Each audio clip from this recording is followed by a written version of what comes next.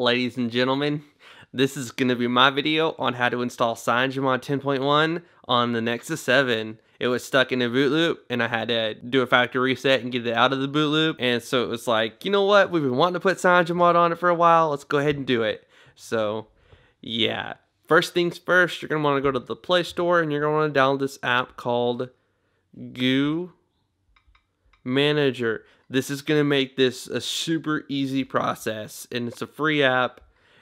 Just download it, wait for it to install, and when you open it up, when the first time you do it, it's going to want super user permission. Just grant or allow it, and then you press menu, install OpenScript recovery, press yes. And I know I have that version, but I'm going to go ahead and press yes. If you're not sure which version you have and you think you might have an older one or you're just not sure, go ahead and press yes. Even if you have 2.5.0, it's not going to hurt to reinstall 2.5.0. So whenever this is done, you'll have a little notification up here. When it's done downloading, it will automatically start saying recovery has been installing custom recovery. Recovery has been installed. This is Goo.im is being just completely terribly slow right now, so we're not going to even wait for that to finish. There's just no way. We're going to go ahead and reboot the recovery and press yes. That's going to be the quickest way. Otherwise, you can just simply hold down. You can power the device off and wait a second. When it turns off, it's just so simple. It's definitely easier to just go ahead and press reboot recovery and press yes, but you may be stuck in a boot loop, and instead of doing a factory reset, you're wanting to install a ROM. So we're going to go ahead and do that.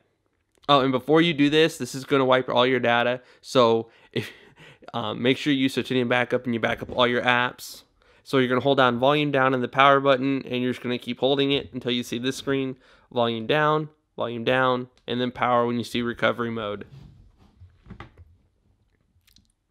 And that should hopefully bring you into that recovery that you just installed.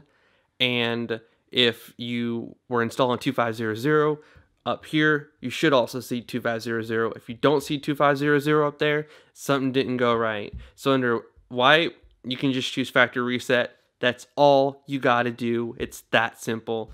Go back, go to install, and wherever you put that, you need the CyanogenMod 10.1 zip, which I'll have a link to in the description below, and you also need the GApps. Without the GApps, you won't be able to get into the Play Store. So it could be on your internal storage, but I did not put mine there. I'm going to go ahead and press internal storage. I'm going to change mine to the flash drive, and then I'm going to go down here until I find CM 10.1 for the grouper, which is this device right here.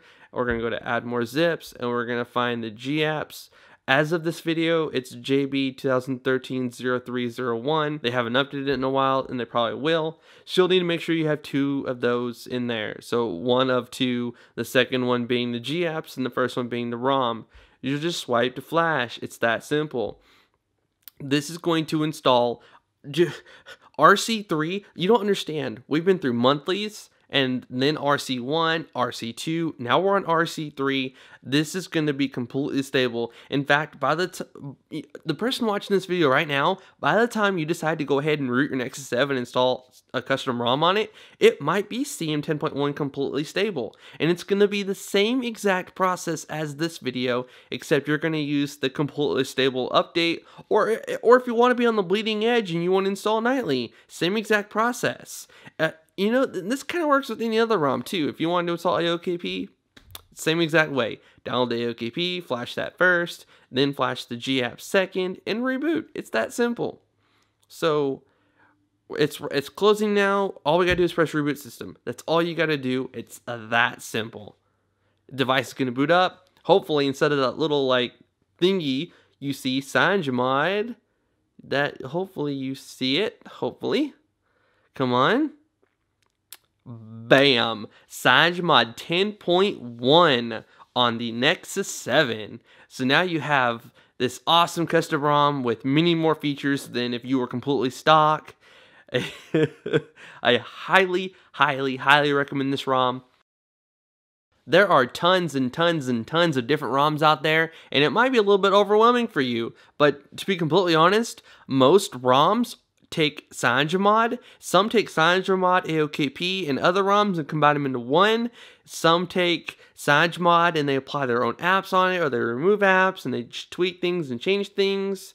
CyanogenMod's the core. CyanogenMod's where everybody gets their stuff from. So if CyanogenMod updates to RC3, all these other ROMs that are based off of CyanogenMod have to go, oh, now we have to update we have to build off the new base or the new update. And it's just, if you want the quickest updates, go to git.cm, look for the grouper, which is the Nexus 7 Wi-Fi, and download it. This same exact method applies for the GSM version of Nexus 7. I think there is one. Same exact method. So here we are. We can log into our Wi-Fi, connect to the Wi-Fi, and then we get to log into our Google Play account. Okay, we are nearing the final. All right, this should be about it. Hopefully it logged. Yep, there we go. Restore tablet. Sweet. So now we have CyanogenMod 10.1, Android 4.2.2. If this gets updated to stable, like I said, just flash to stable instead of the RC3. If RC4 comes out, just flash RC4 instead of RC3. It's that simple. It's the same exact method. You just, if you're applying an update like RC2 to RC3 or RC3 to RC4, no, you do not have to wipe. You do not have to do a factory reset. If you're coming from CM10, then definitely do a reset. You can risk it. You can try to apply like CM10.1 over CM10, but you might run into a boot loop. So just make sure you do an Android backup and make sure you back up all your apps with Titanium backup. So bringing down here is notifications. Bringing down here is your settings. And we're just going to show you stuff real quick. You'll see no developer options. Just go to About Tablet. Go down here to Build Number and keep tapping on it.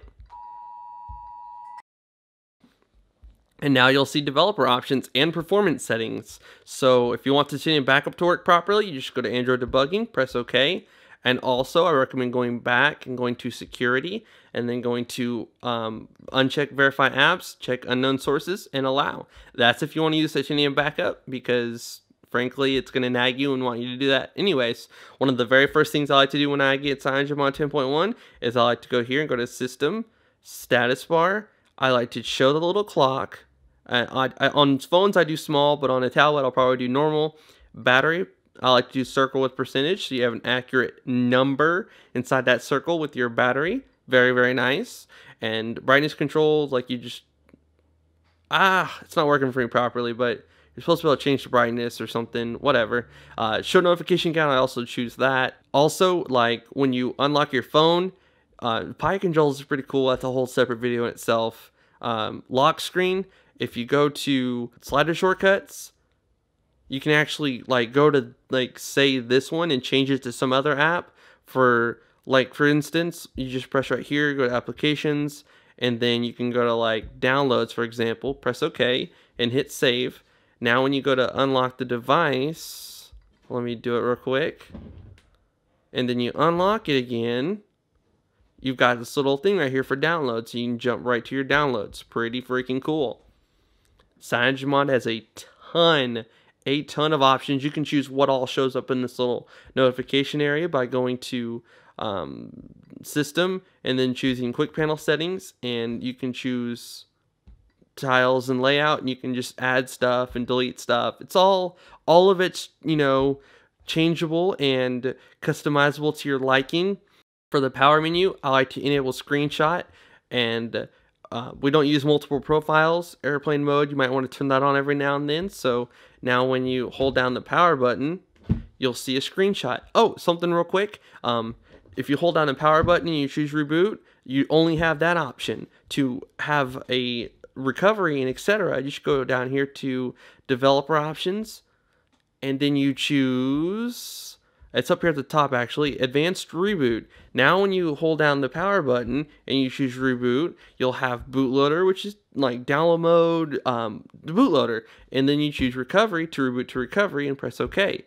So it's that freaking simple. Now a little Easter egg before I end this video is if you go down to the About Tablet and you do Android version, you've got this little thing right here. And you can easily like hold down on it, keep tapping on it actually, and just like you get the jelly beans everywhere.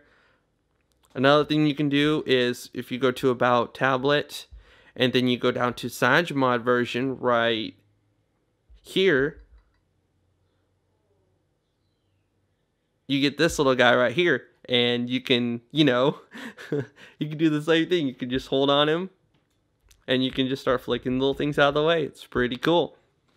And another benefit to CyanogenMod is when you press the Recent Apps button, you've got this little button up here, and it immediately closes everything out without individually swiping things out of the way. So if you have a Nexus 7, there's absolutely no reason you shouldn't download this ROM and try it out. If you need to return to stock, I have a video on that, and just go to my channel and search for Nexus 7 videos, or I'll even try to put a link to it in the description below. If you enjoyed this video, please give it a thumbs up. I really appreciate it when you do that. It lets me know you enjoyed the video and you want to see more videos like this. If you're new to my channel, please subscribe. I've got many videos on the Nexus 7, Galaxy Tab 2, HTC One, S3, S4, Note 2, Note 3 when that comes out. I have so many videos and so many more videos to come. If you don't subscribe, you'll literally miss out on a lot of awesome content.